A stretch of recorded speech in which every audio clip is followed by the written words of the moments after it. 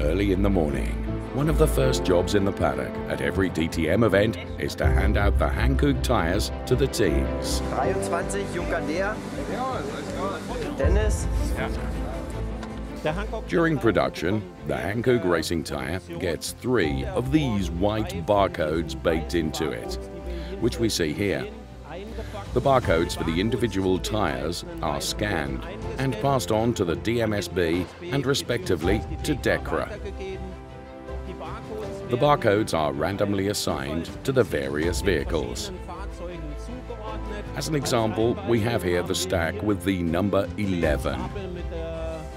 This stack, which as we can see here very well at the inscription of the team BMW, assigned to Timo Glock.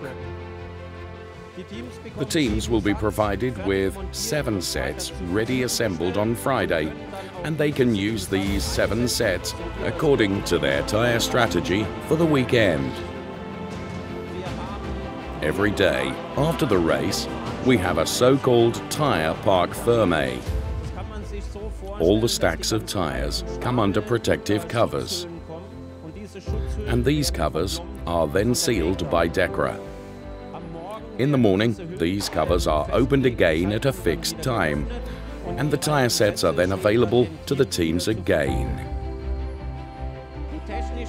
The technical marshals are responsible for the tyres and scan the barcodes on a random basis to check whether the right tyres are on the right vehicle at the right time.